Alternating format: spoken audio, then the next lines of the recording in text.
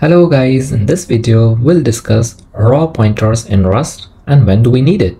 In Rust we usually work with references, immutable or mutable, which are safe and checked by compiler for lifetimes, which basically guarantees we are safely accessing the memory without any violations or unsafe access to the memory. Let's look at our first read-only raw pointer example.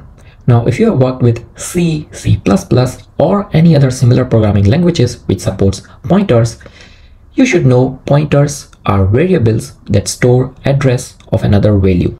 In this example, R takes a read-only reference of number, and if we try to dereference, it gives us an error. And it says dereference of raw pointer is unsafe and requires an unsafe function or block. Because remember in start we did discuss that while using mutable and immutable reference, we get all that compile time safety in Rust. But that's not true for raw pointers because we don't get all that compile time safe access and stuff. So this could also lead to dangling references. Now let's try to create one. And before, if we wrap it in an unsafe block, as you guys can see, the error is gone and we can safely run our program as well. As you can see, it prints the number 10. Let's look at this example. We have a read-only raw pointer, and then in a separate block, we have a string s, and R points to s, and then the block is basically done, ended, and then in the unsafe, we try to dereference our pointer. Now, if you have worked with C, C++, or have a prior experience of working with pointers, you should by now know that this will be a dangling pointer. So let's try to run this. Boom, as you can see, it basically prints some garbage and it keeps on printing different value because the behavior is unspecified or unknown behavior. That's exactly what dangling pointer is. Because S goes out of the scope here when the block ends, and then Rust doesn't guarantee us any safety for while dereferencing pointers. That's why we need this unsafe block, and because this is the reason why we need unsafe block, because the memory you are trying to access might not exist and Rust doesn't guarantee you that for pointers. That's why we run into this issue.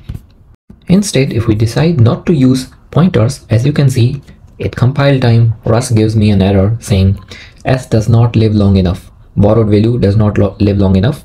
So basically we are safe by that lifetime and borrow checking. So boom, because this scope ends, and if I try to print its use later, and basically the reference is already done, ended. So that's what Rust saves us from, but definitely that's not possible with raw pointers.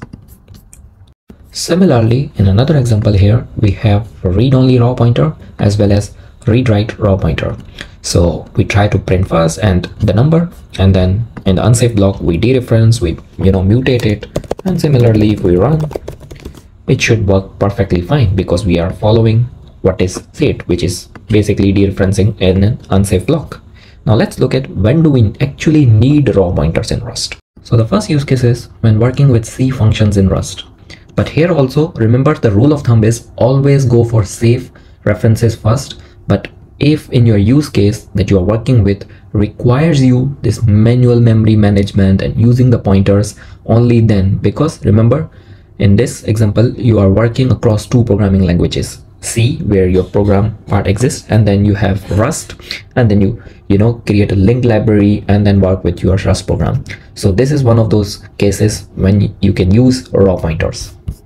Or you want to build a manual linked list with no ref cell for interior mutability. Now what is ref cell? We have already discussed in tons of previous videos, should be popping somewhere on right top. Ref cell, cost cell, make sure to check it out.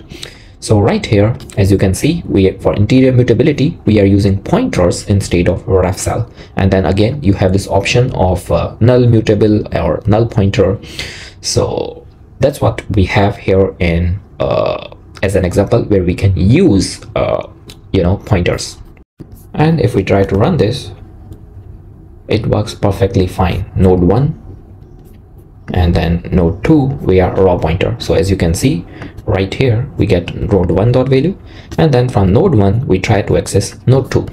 And if we change the same example with a ref cell instead of pointers for interior mutability, this is how it looks like. Exactly same example and would run the same. So that's it for this video, guys. I hope you guys learned something new. If you do, like the video, share with your friends, but I would highly recommend you guys stick with the safe references. Only use pointers if you're building something raw, something where you need manual memory management. That's it.